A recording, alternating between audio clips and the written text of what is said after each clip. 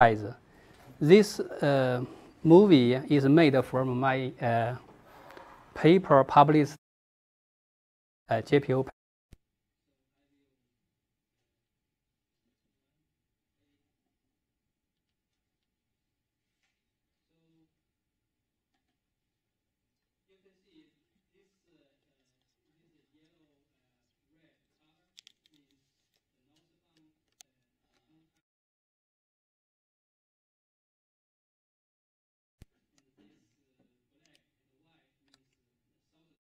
I will show you later how I can obtain these different waves. And you can see internal tides are everywhere in the open ocean and mainly generated, from these ridges, these straits. So I will play it again if I can.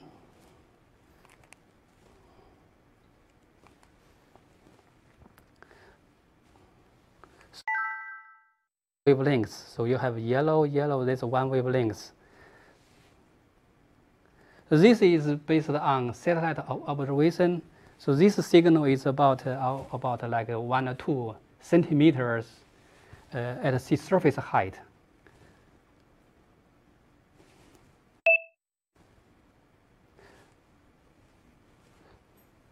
Also, you can see some patches without internal tide. That is not because no internal tide there. That is because satellite altimetry, my product was ruined by the strong eddies there, because we have, this is ACC region and some crucial extension region over there. We have very strong submesoceanic eddies. So the eddy signal have an amplitude like tens of centimeters, but internal wave only have SSH about 1 or 2 centimeters.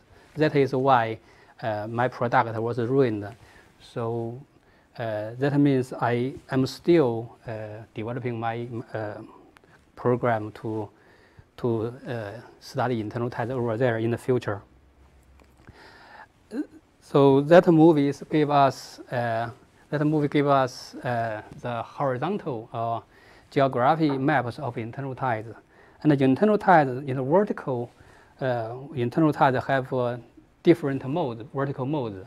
So these modes are controlled by an orthogonal equation. So you give if I have a stratification profile, and if I have ocean depth, I can solve this equation and it gives, for example, mode 1, mode 2, and mode 3 vertical structure like this one. And this one gives the vertical displacement of the isopycnal, and its derivative by this equation gives us the horizontal velocity of the current. So internal tides have, in simple, internal tides have two different vertical structures like this, mode 1, mode 2. And the velocity is also solved from this equation. This is called eigenvalue velocity. So if we have eigenvalue velocity, if we know the tidal frequency and then the local near inertial frequency, that's F, so we can calculate the phase velocity of internal tides. And this map gives the horizontal wavelength of internal tides for mode 1, mode 2, and mode 3. These maps give us the horizontal scale of internal tides. That means for mode 1, we have wavelengths about 120 or 150 kilometers long. It's very, the wavelengths are very small. So that is why it's hard to extract internal tides from satellite altimetry and from other satellite observations. And for mode 1, it's the longest horizontal wavelengths. For mode 2, mode 3, we have even smaller wavelengths. So and later I will show that I can separate mode 1, mode 2, and mode 3 by their different wavelengths. So here is a summary of internal tide features we just saw. So internal tides are generated by barotropic tidal current flow over topographic features. And globally, barotropic to baroclinic conversion is about 1 terawatt. And the low mode internal tide can travel up to thousands of kilometers from their generation. And at the sea surface, internal tides have amplitude about 1 or 2 centimeters. But inside the ocean, the maximum amplitude could be tens of meters. And the wavelength is, for mode 1, is 130 kilometers. Mode 2 is 70 kilometers. And also we can see we have a multiple mode that I call it mode 1, mode 2, mode 3. So we have a multiple baroclinic mode. And for each mode, we have waves in different directions. That's just now we saw southbound, northbound, and east, west. So this really have a multi-wave interference, and it's a small vertical, small horizontal wavelengths, and also the very small sea surface height fluctuation. So all these features make internal tides very difficult to extract in the ocean. And another feature is internal tides are time variable because the ocean, the background of the ocean is changed seasonally and also interannually, and some large scale circulation, mesoscale eddies. So all these will affect the generation and propagation of internal tides. So why we care about the internal tides in the ocean? That is because internal tide, the barotropic tide, when they flow over this, like this is Hawaii, the submarine ridges, about 1 terawatt was converted from a barotropic tide to internal tide. So this paper, this nice paper is published by Gary Egbert and Ray. That's about 20 years ago. And they shows this generation of internal tide. Before that, people used to think most of the tide dissipation occurred in the shallow ocean, like Yellow Sea here, or like the shallow European continental shelf. And this work really shows us we have a very strong internal tides generation, and this internal tide is important for ocean mixing. That is another important paper by Ward Bank and Carl Wentz. They show a summary of the energy sources and the ocean dissipation, and then the meridian ocean circulation driven by the ocean mixing. And following that work, Alfred studied the internal tide by moorings, and he examined all available moorings in the database. And first he searched for moorings with more than 4 measurements in the vertical. That is because we want to study that is because the internal tides have a mode structure. To separate mode 1 and mode 2 internal tides, you have to have vertical measurement. And he found about 80 moorings is qualified for this calculation. And then he calculated energy flux. That shows the arrow, the green arrows here. And the background map is from Egbert and Ray paper. So, and Matthew Alford's result shows the internal tides, the energy flux is away from major generation site. And then the internal tide can travel like long distances. But we know nothing about the propagation, in this, like in this area. And and the waves themselves, he just shows the energy flux. So that is why we need a satellite. So here are two very important papers about internal tides from satellite altimetry.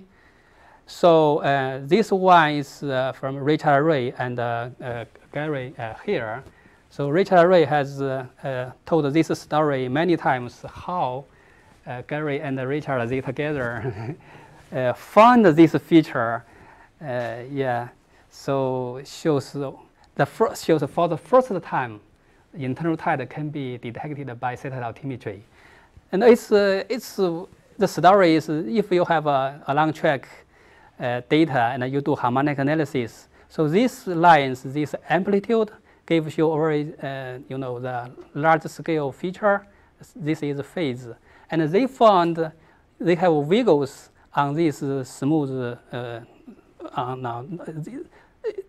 barotropic tide should have smooth amplitude, but they found wiggles. So these wiggles are features of internal tides.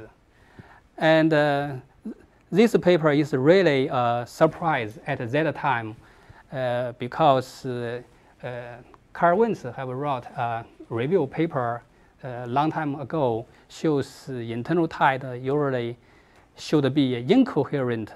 That means cannot be detected by satellite altimetry.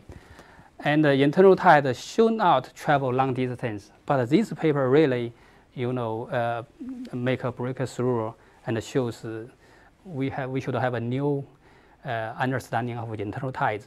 And following this work, Richard Ray and Cartwright, they published another paper shows here is Hawaii. So they use a plan wave theta method, just using topics position data, and shows they have this is energy flux, shows Hawaii radiate internal tides, both northbound and southbound. Now here is from Alaska, so you can see internal tides really travel a long distance and bring energy from their generation. And so the problem of this product is the energy flux is low, is relatively low compared to mooring measurement. So we need, following this work, I made a few improvement to prove, that product. So one thing is straightforward. So Richard used just the topics data from 1992 to 2001. I mean, for that paper, at that time, he used this data. And then with time, we have more and more satellite altimeter data available. Like this is the topics along the tandem track, and also another internal tide series, another satellite series called ERS, and another satellite is GeoSat follow-on. So this figure shows their ground tracks here, and this one is ground tracks at high latitudes. So we can see if we have more internal tide, if we have more satellite ground tracks, we will have a dense tracks, and when we do plan wave fitting, we will have more data, and we will have a smaller fitting window to catch more small-scale features. For example, this is just the red one. Red one shows the topics tracks. So you can see the tracks are very sparse. So the wavelength is this. Mode 1 M2 wavelength is this black box. So you can see that is why only topics position we cannot detect some small-scale feature. Another improvement is I improved the method. Is plan wave analysis. So this plan wave analysis is like Richard Ray shows in his paper, and one thing he didn't do is he used a special standing wave feature. He didn't resolve waves in different directions. So and then I will show you in an example later. Say I can resolve this waves in different directions, like I showed for the southbound and northbound waves. And another feature of this method is if we have a lot of more, SS data in this window, we can really reduce that non-tidal signal. That is an issue in the plan wave fit. And the two parameters, one is wave number key, and one is tidal frequency from a theoretical value. So here's one example. So yeah, here is one example. So if we want to fit waves using data in this window at this point, I use all this data in this window and ground tracks of satellite. And at each of these data points, I have a time series. When I fit waves following this equation, and then I plot amplitude versus direction. So I fit waves in every direction. When I plot amplitude versus direction, I have these lobes. So each lobe is one internal tidal waves. If I remove these waves, so you can see the variance. This shows the variance reduction. If I remove one wave, so if I remove this wave, the variance is reduced by this number. So that is how I pick the first wave. After I pick this wave, I remove it, and then I repeat this process using the residual SSH, and I do it again. And now you can see the wave number one was gone because I have removed it, and the second wave now becomes the biggest. So I pick the second wave, and then after I remove the second wave, I do it again, and then I can get the third wave. So by this by this plan wave analysis, I can really separate waves in different directions, and then I have 3 waves at this point, and I sum them together. I got the internal tide at this point. So that is how plan wave analysis works.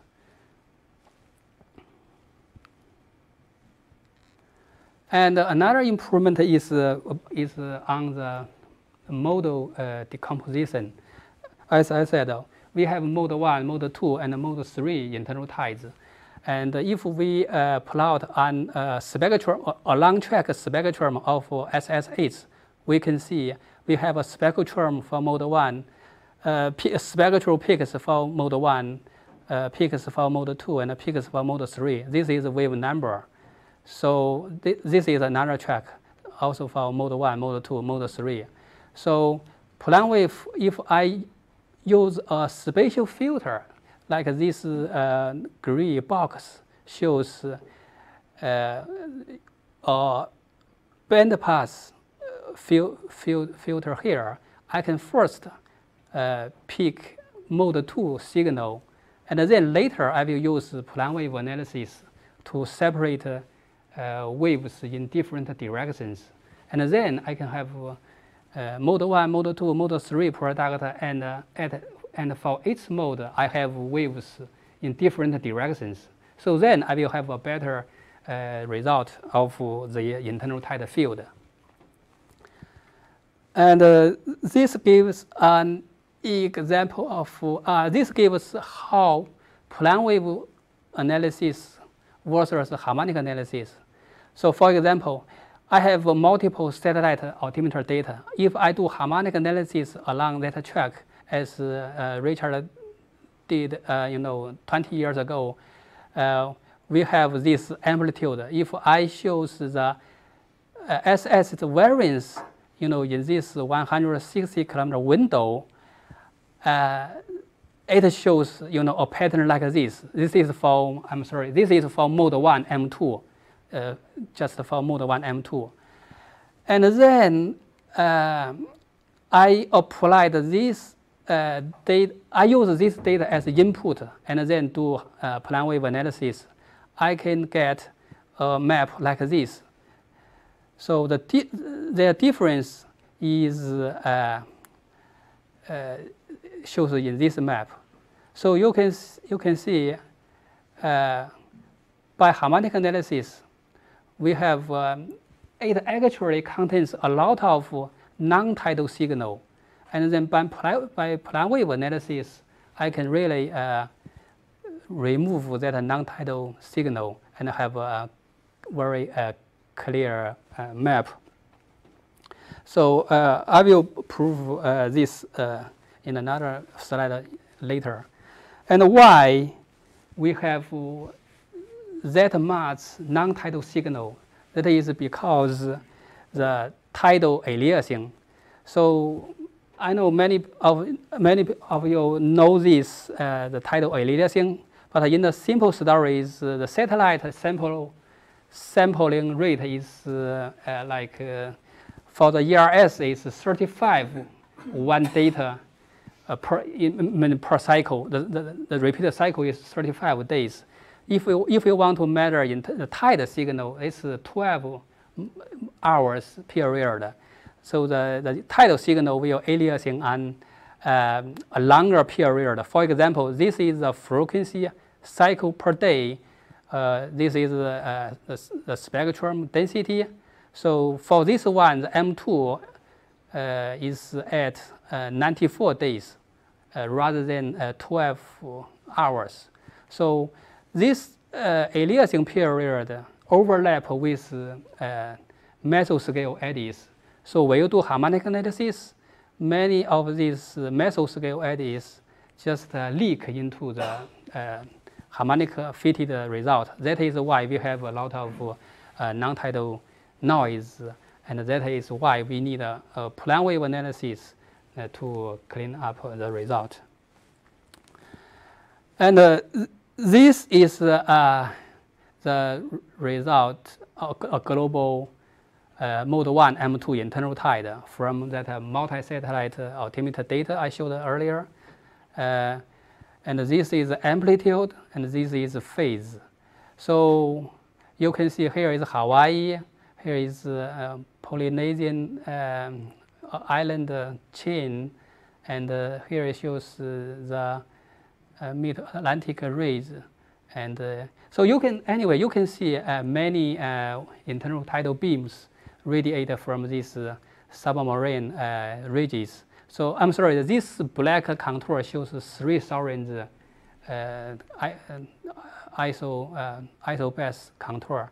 So, and also like Hawaii, Luzon Strait, and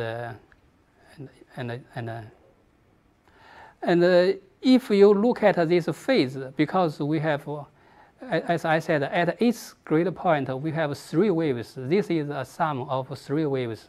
So because we have multi-wave interference, this phase information is not clear because it is a sum of waves in different directions. So, and that is why, as I said, we want to separate them into northbound and southbound signal. So for the northbound, I mean, I just keep waves propagation from east to west and going north. And now you can see, here's Hawaii, you can see these beams is much clearer because the internal tides from Alaska was removed from this one. That's a southbound waves. So you can see it's clear. And also the phase become much clearer. And later I will use this one to track their propagation speed later. And like beams in the Atlantic Ocean. And this one shows the southbound mode 1 waves falling in this direction range. So this one and this one, if they plus together gives this one. So that is what I said. I have separate them into southbound and northbound waves. Using this method, I can also calculate S2 in mode 1 S2 internal tide. So this is, you can see that I plot them using different color bar. So this is 24, this is 12. So it's 2 times difference. So M2 is about like 2 times stronger, 2 times strong in strength of the S2 internal tide. And M2 is the dominant one. That is why you can see very clear internal tidal beams. But for S2, it's weaker. That is why the noise is relatively stronger, and also is one satellite is ERS, and NVSat is not quantified for this calculation. So we have less data, weak signal. So that is not, the S2 result is not good as M2, but we do have a global map. And O1 and K1. So O1 and K1, the strongest generation site is the Luzon Strait. So this is Taiwan, this is the Philippines. So we can see the K1 internal tide and O1 internal tide, they travel westbound, northbound, eastbound from Luzon Strait. So the color here shows the phase of the internal tides, and this black arrows shows the energy flux. So you can see the internal tide from Luzon Strait can travel across the South China Sea, and this is Guam, Palau. So this is about 2,000 kilometers. And another feature I like to point out is refraction. Is this white curve? The white curve show for the K1, you can see it bend this way. For the O1, it's bend steeply. That is because if you have a wave propagate along this direction, so we should start from this one. So the phase velocity is a function of tidal frequency. So it has O1 and K1 have the same C, but they have different tidal frequency because they have different tidal period. So it's a function of latitude. So when you have one wave going that way, so the north part is faster, and the southern part is slower. That is why when they propagate away, they just bend this way and tend to parallel to this latitude. And because O1 have a greater speed gradient, so it bends faster than the K1. So that is, we call this a beta effect, refraction due to beta effect. Yeah.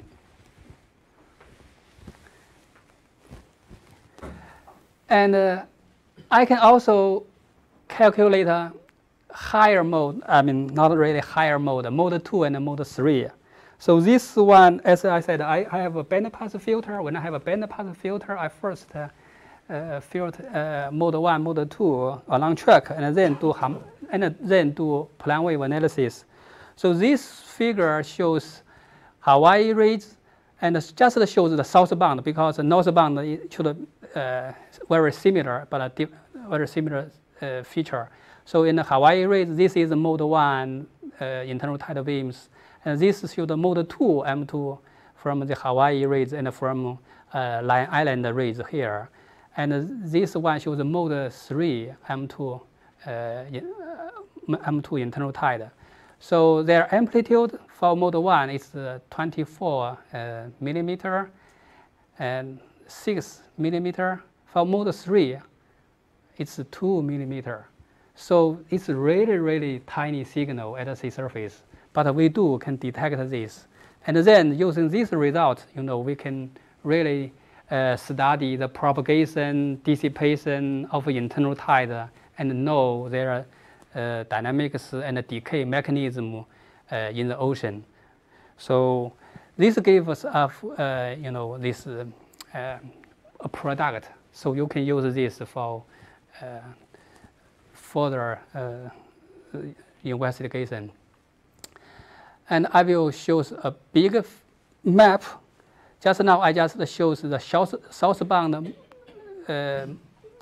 internal tide from Hawaii, and this gives a big map of M2, Mode 1, Mode 2, M2 internal tide in the Pacific.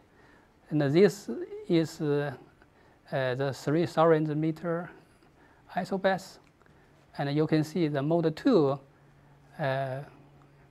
internal tide also radiated from these topographic features and travel. This is at most is 1,000 kilometers. This is southbound, northbound. And the issues with this product is first, this map shows only the coherent part over 25 years. And also, because I use a band pass there, so this product missed the eastbound and westbound signal. So we need to improve this one in the future if we have more. The reason is because the traditional satellite data is not enough. So for example, if we have SWAT data, that's a wide swath altimeter data, we will have a better internal tide product than this one. And this gives a global map, the same thing, Mode 2 M2 internal, a global map.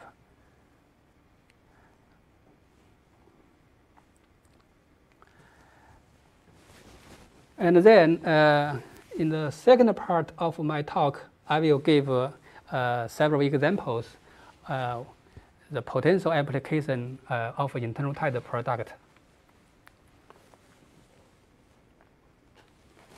First, we can use this internal tide model to do internal tide correction for like Argo, SWAT. I will give one example. So previously I showed the internal tide product constructed using data set in this box. And can I use that model, this model, to correct internal tide for the CROSAT-2 altimeter data? So this is the question. So this is another satellite altimeter. It's along very different track, like this. And this is the color one shows here. And totally, for this 4 data set, we only have about 2,000 tracks globally. But for the CROSAT-2, we have 10,000 ground tracks. So that is why we have very dense tracks in this map. And these 4 data sets give 20 years, 50 years of data set together, and this is only 4 years. So I will use this model and then to remove internal tide from this data set. And this is the variance reduction after I applied that internal tide model to the CROSAT-2 data. So you can see I have removed the Mode 1, M2 internal tide signal from that data set. As I said, because this internal tide product is using satellite data over this period, and that one is from 2012. So we have interannual difference because internal tide varies with different stratification and other processes. So if I made an phase adjust for that model and do that again, I will have a better result. So I will come back to this topic later. And another application is quantified the tidal-driven ocean mixing. Earlier, I showed the sea surface height sea surface height amplitude of internal tide. So I can estimate energy and flux using that SSH signal. So this equation, by this equation, integral over the depth, I can calculate a ratio between amplitude and the surface amplitude over the interior amplitude. So that means I can using this ratio to convert from SSH to the internal amplitude. And also, I don't want to tell the details of this one, and I just show that I can also calculate from the sea surface height amplitude to calculate energy and energy flux. This work shows in appendix of my paper. So by these equations, I can convert SSH from energy flux. So for example, this is northbound energy flux, and this shows southbound energy flux. So this map will address the question like Carl Wentz and Walter Mank brought 20 years ago. So where the internal tides dissipate, and how long they can travel in the open ocean. So this work is still underway and supported by NASA. And another application is I can constrain numerical models like MIT model and HICOM model. So this figure shows the satellite result as the sum northbound and southbound. Right now in my computer, I have 4 different models called the GOLD model, HICOM, MIT GCM, storm tide. These 4 models all are global run. And these authors, they share me with this harmonic analyzed data. And then using my method called plane wave analysis, I can also decompose them into northbound, southbound, northbound, southbound. And this figure shows this decomposition around Hawaiian rays here. So after this decomposition, we can really see the internal tidal beams simulated by these models, and we can see how they differ and our goal in the future is after this comparison, because these models, they have different decay rate, different parameters. So by this comparison, so we can know if their parameters are right, wrong, or they can make an adjustment for better simulation. For example, the storm tide model, they have a very big number for the decay rate. That is why their beams decayed very soon after leaving the generation site. And also, these models and the satellite will together to diagnose what's the dissipation mechanism when internal tide propagate in the ocean. For example, internal tide interact with background current. They interact with some mesoscale eddies. So far, we know nothing about this mechanism. The reason is because we do not have any measurement. And then the last one of the application I mentioned here, we have many different applications. So is monitor the global ocean change, a technique I called ITOT. ITOT is internal tide oceanic tomography. I published this paper in 2016. So the story is the speed of internal tide is changed because mainly the stratification is changed. If we have a strong stratification, the internal tides travel faster. If we have a weak stratification, the internal tide travels slower. So I can using this speed change to infer ocean heat content in the upper side of the ocean. So this idea is similar to acoustic tomography brought up by Walter Munk in 1976. That's 40 years ago. So he really shows. So when he here are two examples. One is HIFT, is the first one of this experiment. He have a sound sources and then measure the travel time from the sound sources to this receiver, and then to track the sound speed and the travel time. And then he has another bigger one in the North Pacific, shows called ATOC, to measure the ocean heat content change. He is using the speed of acoustics. So by the satellite, I use internal tide. This is one example. So as I said, I have about 25 years of satellite altimeter data. If I divided that year by year, and then for each year, I can estimate the internal tides field. For example, like this one. This is from the Polynesian island ridge somewhere, this is the equator. So this is for year 2000, and this map is for the year of 2005.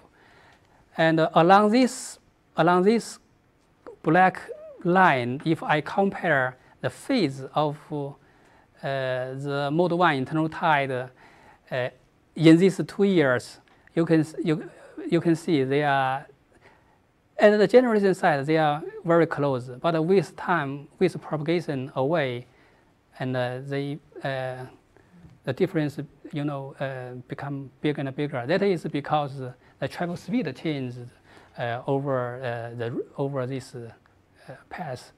So if I compare the whole map of this one between these two, that gives the data density along latitude.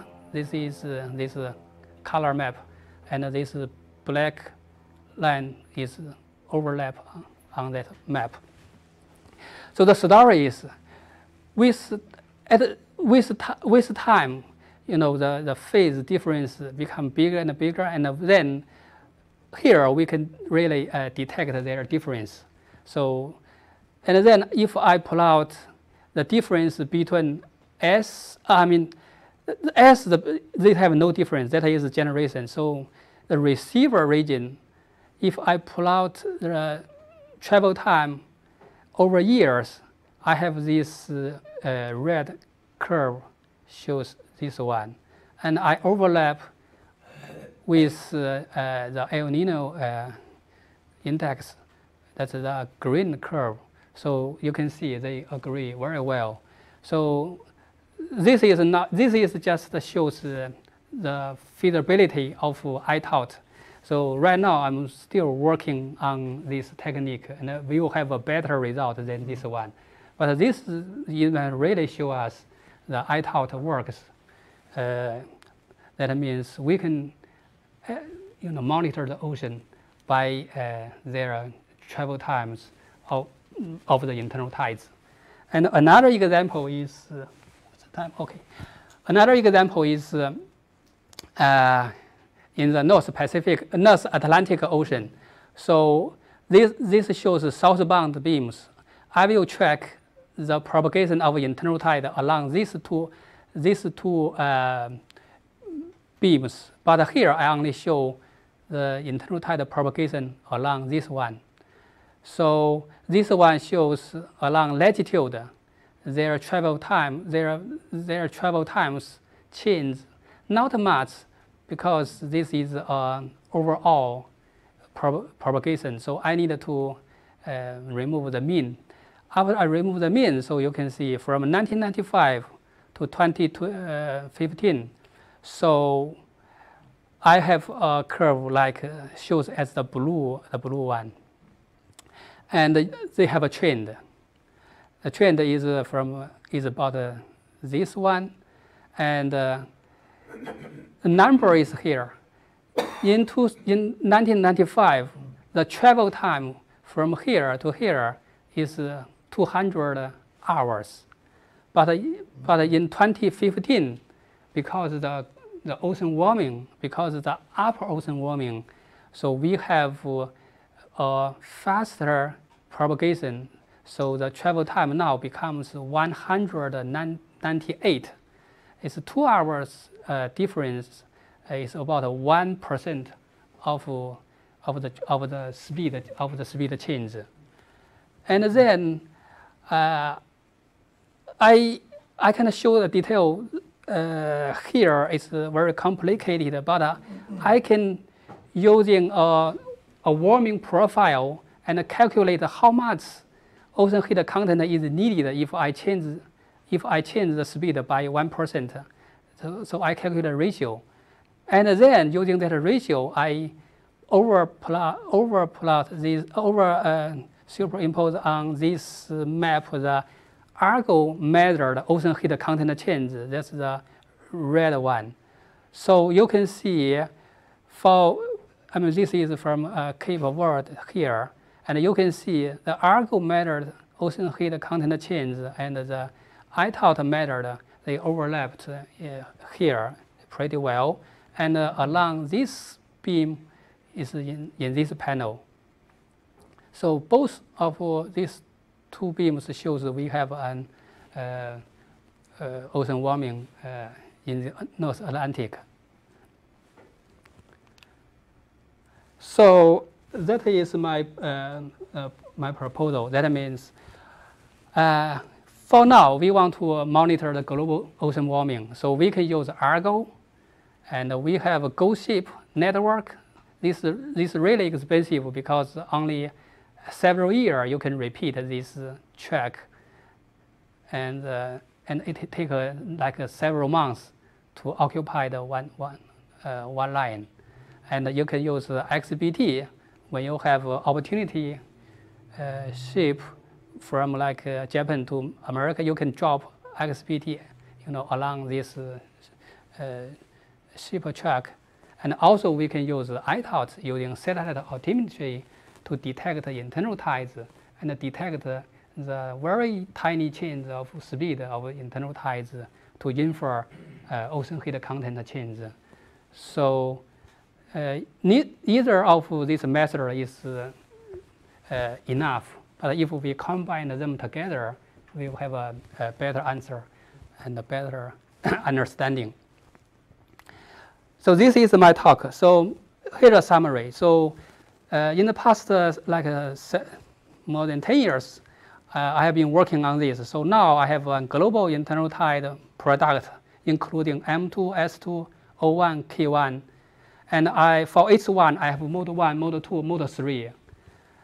So this internal tide model, actually models is you can say mode 1, you can say M2, S2. So I call internal tide models can predict amplitude and phase at any location of the world ocean.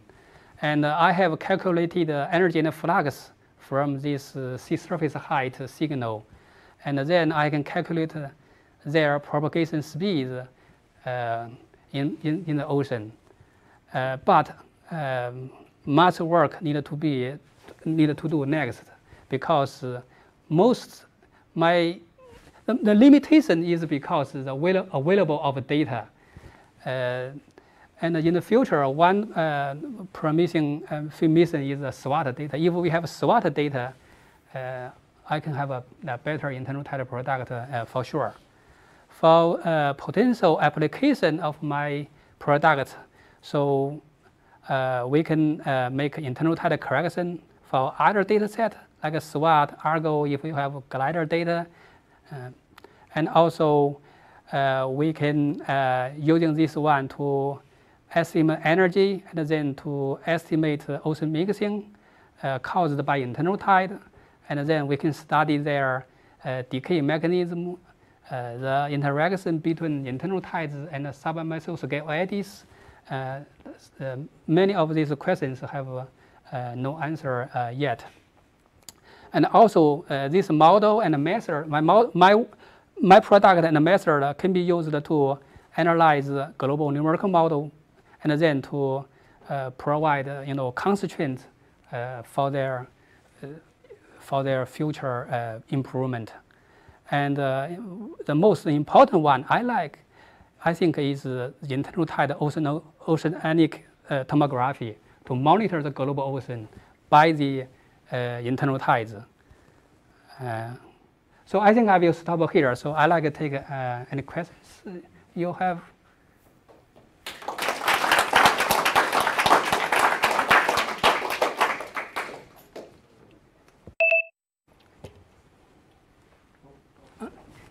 So we normally think about internal waves as moving the sea surface, but really only by the first mode. So I'm kind of curious how you're able to detect 3 modes, and what is the ratio of the surface movement on the basis of those 3? Yes, that's a good question. That is why now we know mode 1 can be detectable for sure. Yeah, that's we learned in the past decades, more than 20 years. And the mode 2 and mode 3, I just started to work on this like 3 years ago.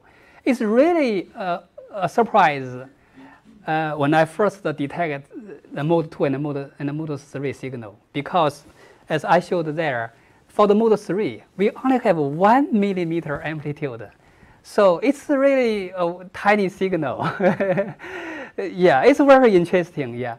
But we are pretty sure it's mode 2 or mode 3 internal tide signal. That reason is because by my method, I first do the spatial fitting to get the wavelengths, and then by the plan wave analysis to fit frequency and wavelengths to get all together. So that is why I believe it is internal tide, but it's just a very tiny signal. Yeah. Do you have any insight to mooring measurement to confirm that? I think I should have from the high mode. High mode. Yeah, I mean from low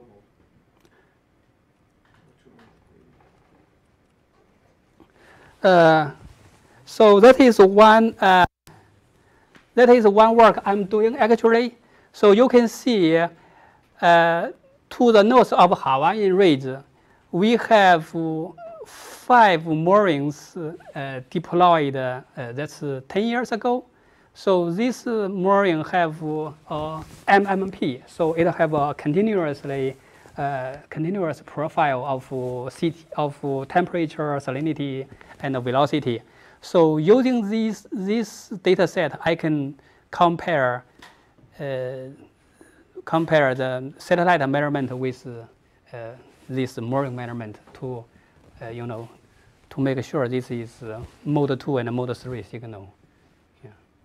But the problem is for these moorings, we cannot separate the southbound and northbound signal, because you have a single station mooring.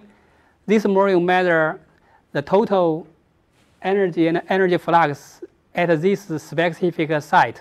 But by satellite altimetry, I can separate them into northbound and southbound. So the comparison will a little complicated, but it's doable.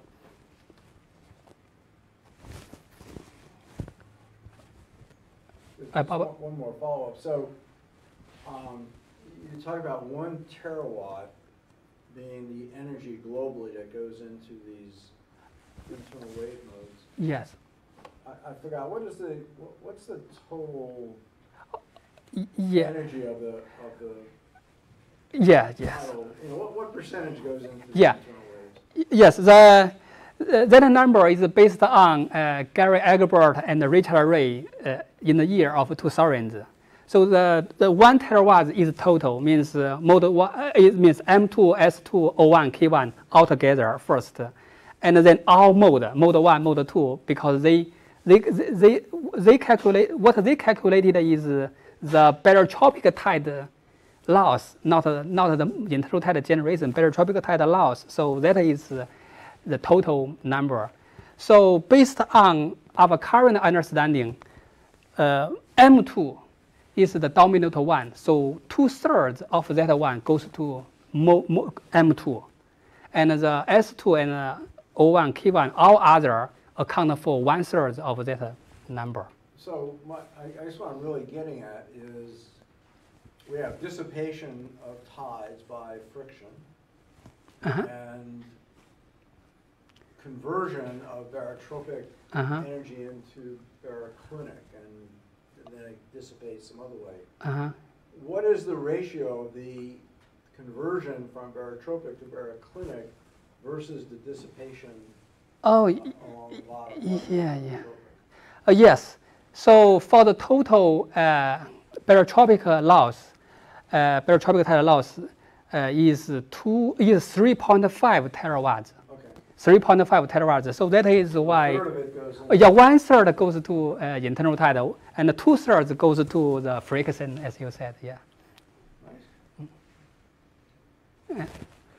Yeah, you showed examples of global maps of mode 1 M2 internal tide. So I have a simple question. This one? Mode 1. Mode 1. This is mode 2. Yeah, so either one. What is the time period, or what is the temporal resolution you need to generate the map? So the data I use is this one. So far we only have satellite altimeter data from 1992. That's from the launch of Topics Poseidon. And we have more satellites is orbiting the Earth right now, about 5, I guess. We have 5 different altimeter data, altimeter satellites right now. So this data set will keep growing. But by my work, I use data from 1992 until this one. Yeah, it's 20 years of. So that map is a composite of 20 years of data. Yes, you can call it a composite, or you can call it a 20-year mean. It's a mean. So what is the finest temporal resolution can you generate the global map? Can you generate every day? No. Every week? No. Month? Year. So that's my question. Yeah, that's the year. The reason is the limited factor is the repeating cycle of satellite altimeter data. For example, we only have one. For example, Topics Poseidon is every 10 days it repeats the track. So for this one, it's 35 days for the ERS data set. So that is why we don't have enough data. So once a year is your finest. I think so. So it also depends on the where. For example, here is Hawaii. I have strong internal tide. We know that, so we can use in 1 year and then to reduce the non-tidal noise. But for example, if you want to study internal tide here, it's very weak internal tide there. So you need more data. So even for your plane wave method, you also need to think about the aliasing frequency, right? Not much, because for the tidal aliasing, that is calculated as an example. Say you have 1 data per cycle, but for the plane wave analysis, you can cover like more tracks, so it can alleviate that kind of limitation, but not totally free of tidal aliasing. It's very complicated. The number is the key is we don't have enough data. I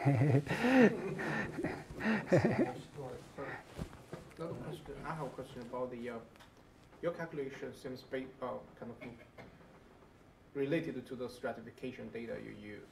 So how sensitive is the magnitude of the internal tides you got on the stratification values? Very sensitive or not that sensitive? Not that sensitive. Yeah. So, for example, so when I'm doing plane wave analysis, I use two parameters as input. That is key is a theoretical wave number. That is from WOA 2013. That's a World Ocean Atlas. That gives us many multi-year mean stratification. So as I showed there, so from 1 year to another year, so the change of stratification, as the change of speed is only 1% at most. So at most like 2%. So that means this number, if you use like a key or 1% more than key, so it doesn't affect my feeding too much. Okay. Because overlay, the ocean stratification is pretty stable. Yeah, but for the tomography part, you mentioned you kind of can, on the other way, but looking at the propagation speed of the internal tide to infer the change of stratification. Oh, I see. And that's kind of related to the temperature of the company. So, yeah. I just see there's a loop here, or there's no loop. Just I misunderstood something. Yeah, no loop. So I can I have made several tests. For example, I update that analysis using a little different wave numbers key there, and I do a new calculation, and then just compare what's the difference using different key. So it's just very, very small. Yeah. Am I correct that over 2 decades you identified a 1% increase in the velocity of internal tides? Yes. Do you have any theories for that? And is global warming any factor in that? And global ocean warming, I'm sorry. Can you repeat? Yes. Am I making myself clear on that? Maybe it's my way I'm asking. So what's, yeah. Any theories on to account for the increase, the 1% increase over 2 decades in the velocity of internal tides? Am I correct? Yeah, correct. Yes. Any theories that you have on why that happened? Oh yeah.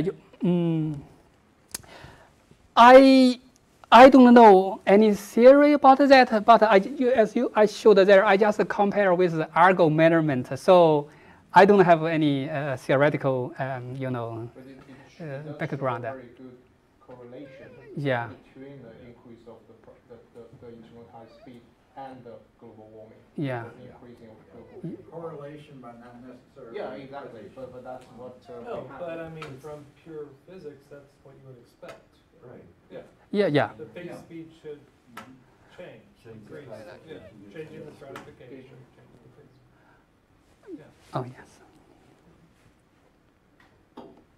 Any other questions? Yeah, done. So the results that you have on the using it for a tomography type of experiment is really cool. I hadn't seen that before. Have you actually done that calculation for the global oceans yet, or is it just in those regional? I'm working on that. Okay. Cool. Yeah. Yes.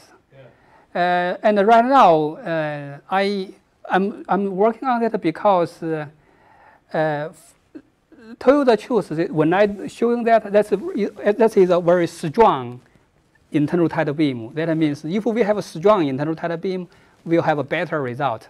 And then I found I should improve my plane wave analysis. As I said earlier, so I'm still working on that method. So if I have a better method, I can really reduce the non-tidal noise and have a better phase information. If I have a better phase information, I can have a better technique, I-taught technique.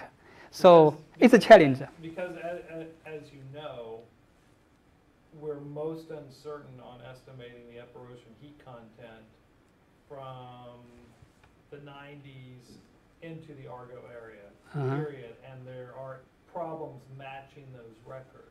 Oh. And so if your experiment and your method can actually Date calculate what back. the warming was, that's very critical for determining what the Ye- storage rate is. Yeah, yes, yes. And so that would be really a nice set of data. Yeah, So, yeah, yeah. I think the idea of using this as an ongoing monitoring of upper ocean heat content is really not going to compete with Argo and those types of measurements. But I think filling in that gap when we had limited observations is very important. Yeah, thank you. Yeah, thank you. Yeah. Confirmation. Yeah. And I mean, your comparisons with Argo, at least in those two areas, was amazing. Yeah, thank you. Yeah.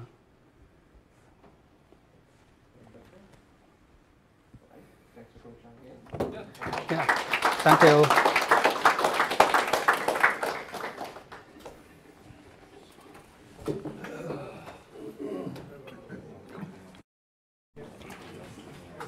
Yeah, 1小时.